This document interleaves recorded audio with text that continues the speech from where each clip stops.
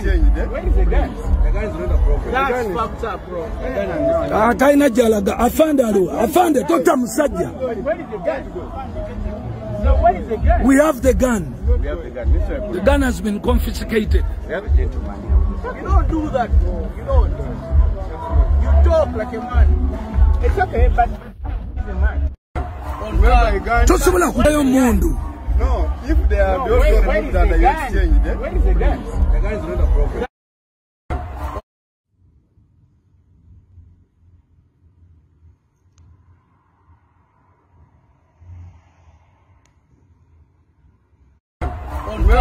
Tosobola kudayo mundu.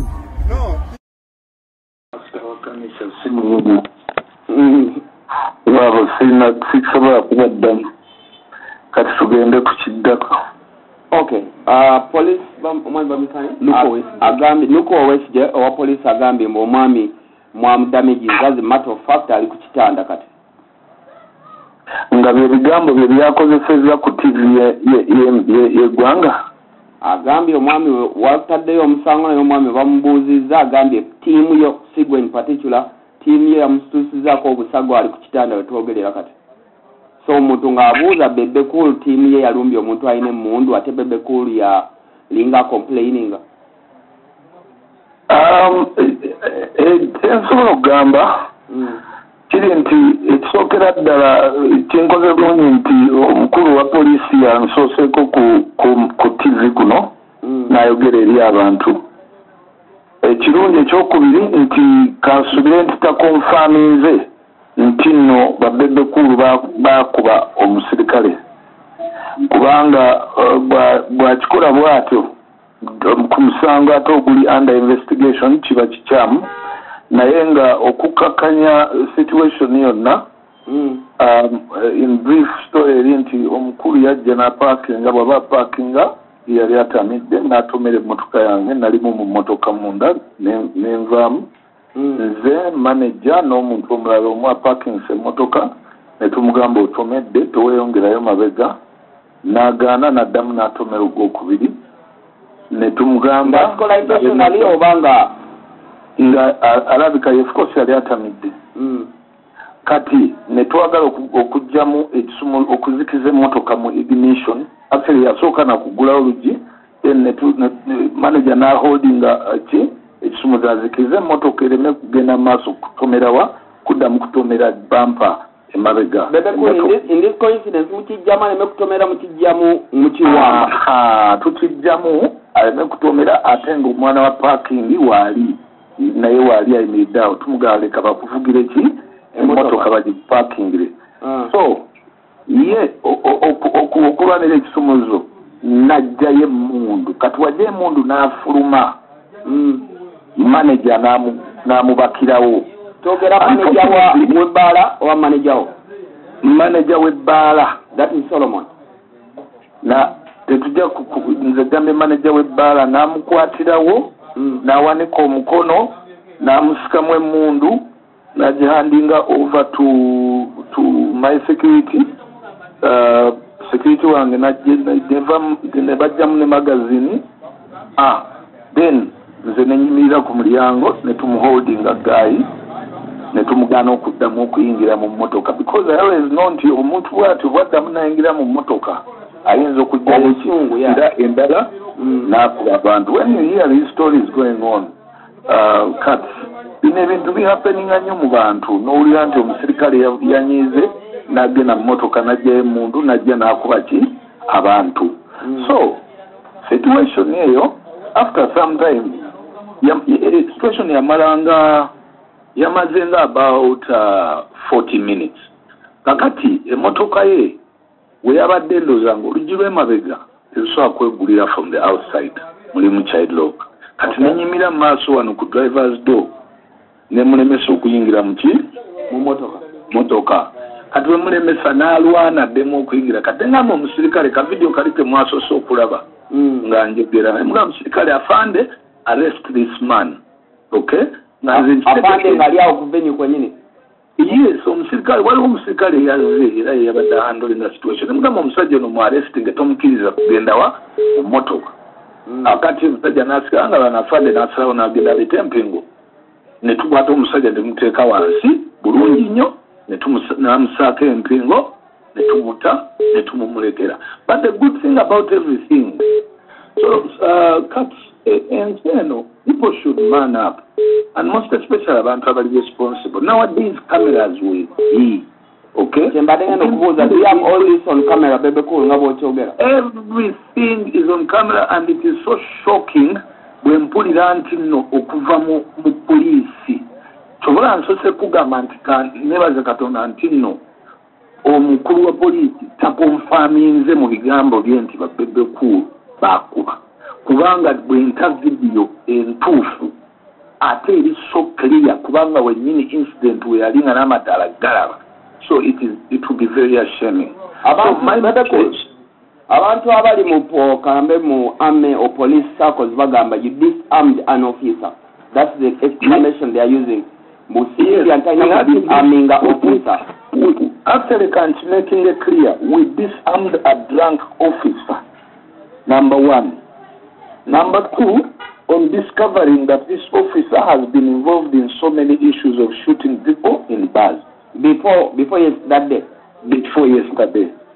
Number three, it is very important to note that the same officer we are talking about is the officer who is under the case of shooting a person at 400 Club in a bar. So, Nali Savienti, this officer, in that case, is being a mass. So the way I have handled this situation, okay, it is to wake up the security organizations, okay, to the cry of the people, okay, not because I support the NRM government, that I will always side with the wrong things that are done just because not our government. Again, abantu bakaba nnyo nti nno ba officers bakola ebintu babamisandulira bakola ebintu, okay, senior officers just because they have guns.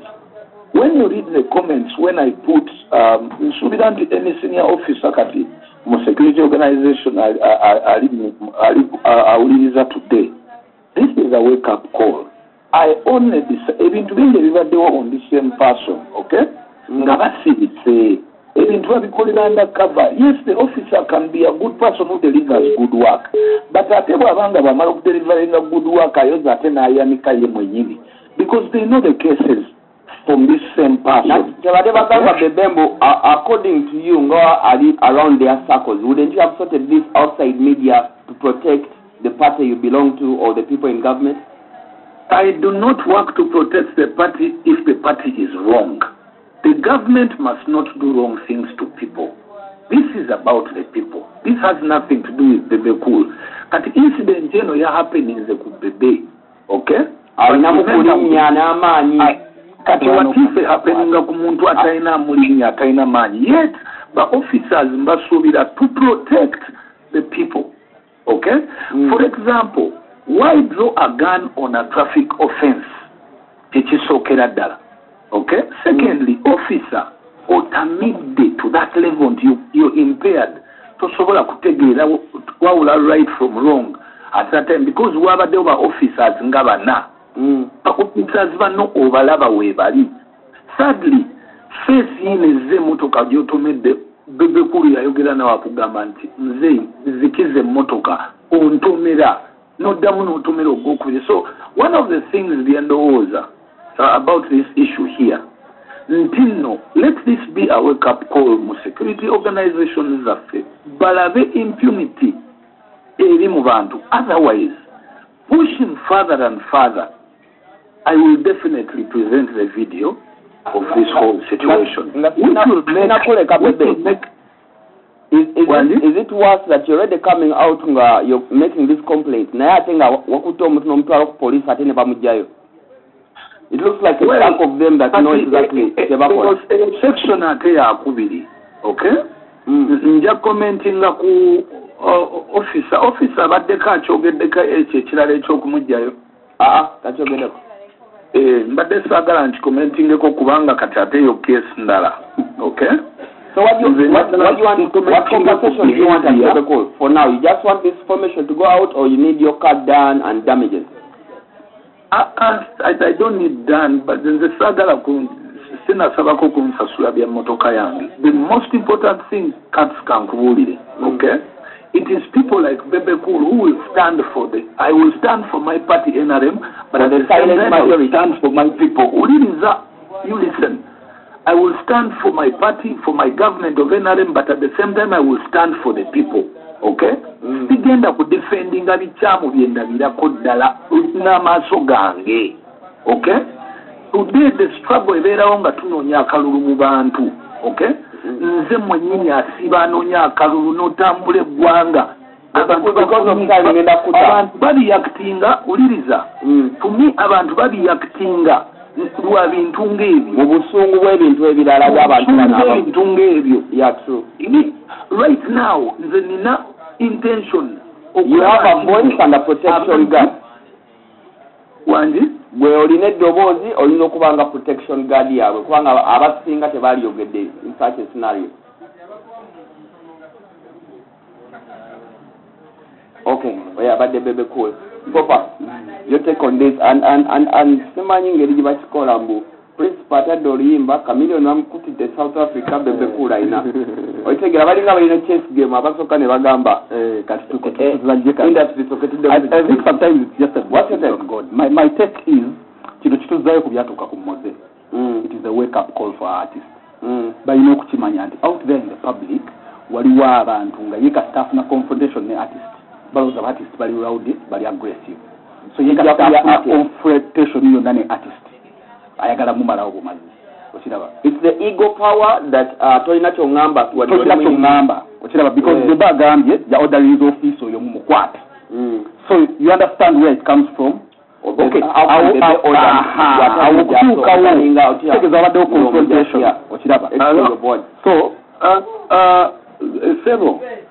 yes, Bebe. Sorry, ayogedde misleading abantu nti Bebe Cool agambye ya ordering. Sikoseza kigambo ordering. Nagambye officer omusajja oyo mu arresting. In this format njagala mbeere nga musobola okwogeranga eri abantu ebintu biri clear.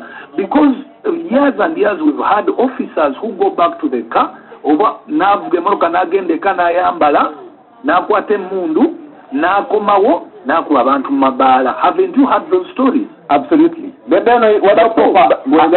think the issue is kankugambeyo scenario emu kale that same night.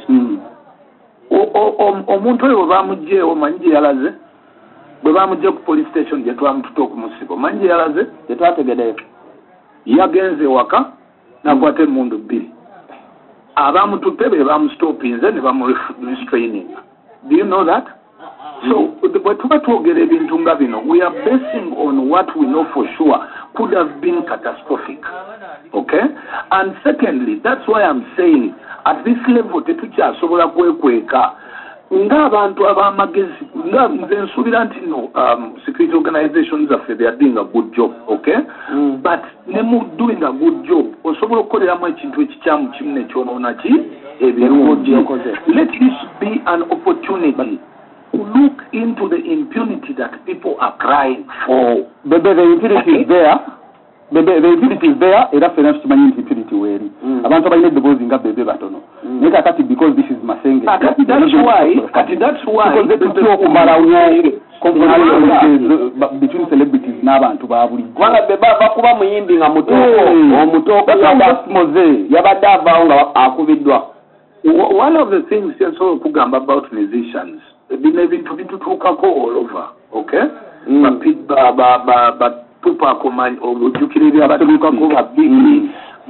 Because of the nature of our work, we work at night. Okay? We work within people who drink. Most of the musicians also drink. So people are impaired in the night. So osoka no kitunulira noga kati omuyimbi okati ng'ekibuzo kyasoose okumbuza saa 10 nkola kyebweru kati music wange mu promoting antya. Okay? Do you know that my job is at night while others are sleeping? Nze nkola kiro nkolera mu mabaala naliyagadde okuba nti singa mbadde music nsobola promotingira mu kanisa then nalize misana. But how do we prevent these confrontations? For me, that's the kind of how do we prevent these confrontations between artists and the public?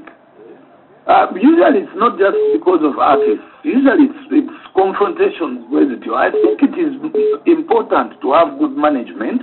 For example, kusawa ngeyo management yange ne security yange yebanga yeyingirawo, okay? But that's why not privilege obirina wala watabirina ko wadde bebe. Antikati, that's why I'm saying till now they have to look into management. Because manager akugambirawo nga artist naga agwe sigala wa mu motoka naye era jjukira manager bw'aba ya confronting omuntu ayine mundu era naye basobola omukuba. So this has nothing to do with abayimbi. This has everything to do with any armed person. Bebe, omuntu agenda kugamba abayimbi bwe bati bali okubeera rowdy. Balowooza abayimbi muli rowdy. N'okunywa n'okuvaako n'okukozesa ebiragalagala saako eyo gye batutaddemu abayimbi. Ekyo kituufu naye si kyabayimbi kuba buli ayingira ebbaala aba agenze kunywa era abayingira ebbaala abasinga banywa n'ebiragalalagala. Naye ajja kubuuza era mu bantu bonna yatomedde muyimbi. Wangi? Omuntu ajja kubuuza mu bantu bonna era yatomedde muyimbi lwaki yatomedde emmotoka ndala? Ate abaana be yakakolako ebizibu kubaddeko omuyimbi oba yasembayo okubibwa amasasi ku 400 yali muyimbi. It was a normal person who was actually seated in the bar. Bebe bambi tova kusimuke tuwumule mutukomewo. Message ziri kuva left right center z'amasimu ababaddewo abalabye abayogedde simanyi oba Bebe kwali naye Bebe Cool Panje omusajja somebody from 400 atugambye he confirms that case omusajja alina gwe yakuba paka kati akyali mulwadde. So sobulaba nti I prefer okubeera genuine nze ekimbezeza ekinfudde Bebe Cool era njala nkufe nga ndi Bebe Cool ow'amazima alemera ku kituufu. Okay, it is an opportunity, okay, to look into what people are crying about. Way forward, how are we avoiding this? Engeri gy'oludde mu business and imagining singa abadde one cover. Of course, era singa bamuffe singa bamubira amasasi Bebe ali lucky nti alinako omusirikale ali lucky nti ali aggressive ate alina face value asobola okweyogerera alina ne mass kali ng'oli yasitula mozo n'amukuba wansi because yamulaba nga asobola omunyooma yali outnumbered yalina abantu yalina ki. So nze ndowooza nti mindset ya loudness y'okulowooza nti ba artist bali loud tesobola gijjawo okiraba. Naye Bebe naye alina obusungu on one side tulina kitulamu. This is not the first incident erimu amasasi ng'erimu Bebe okiraba. Waliwo eri eya 2010 okiraba. Naye waliwo n'endala nyingi zetuwulira ng'afuna confrontations ezimu ne zitajja mawulire okiraba. Bebe ku message endala gye tufunye mbu abakuweereza guard obataasa n'omuflapping mu mutwe. All these messages are just coming in now. Omanyi ekizibu ekiriwo is tuli ku TV ya simanyi oba abo abakuweereza message balina amatu naye mbagambye by any chance singa bongera okuinsistinga because kati level gyenkolerako kyenkola kino ndigikola with due respect nti waliwo byesitagala kuteekawo naye mmaze bagamba nti cameras weeziri ne videos zirina ya 1 hour. Okay, nga temuli mu ddakiika n'emu. Waliwo ofisa yenna gwe baweereza ofisa yabaddewo yabadde waali. Bebe Cool buli omu ate nga alina ego ze ne kyalowooza mutulina kyongamba bali bagamba omuntu waabwe ali ku kitanda yakubiddwa tiimu Bebe Cool abalala baweereza mbu bakuweereza omuntu okubakakanya. Mbadde ndowooza bombuuza ekintu ndeke njogere mmalirize connection issue because bw'ogezako okuinterveninga obanga gwe bagambye neme kutuukiriza point yange. No, but there could be a communication problem. You're on and off. So kati ndi clear. Kati now you're okay. Kati nenda kiddamu nkugambe nti that's not a point of argument. Ani yakubya ani kyabadde mbagambye video eri camera, security camera, and the clip is there. So that is something very simple. Kuba nazibanga waliwo yamukubyeko kijja kukwatibwako bamukole ki bamuvunaane but njagala kuddayo James Popper mbagambe ekigambo kimu mutandika okubeera analytic ku bintu nga mwogera ebintu eri abantu ng'ebintu ebimaking a sense. When you stand on TV n'ogamba nti Bebe Cool bamukuba amasasi emanye Bebe Cool alina obusungu, let me tell you something. You need to wake up in your head and remember, if you talk about a case, talk facts about it. Omusajja yatukuba amasasi yali atamidde n'akubiramu abasirikale babiri. So was that about busungu bwa Bebe Cool? Sometimes James Popper uliriza, when you're submitting, you must be very careful. Tushakumala gagamba mbomanyi waliwo ne cases endala ezitajja ku mawulire. No, a professional na mawulire, you should only talk ebintu byinako facts. When you say such statements, boyogera statements lezo, you put my name and my image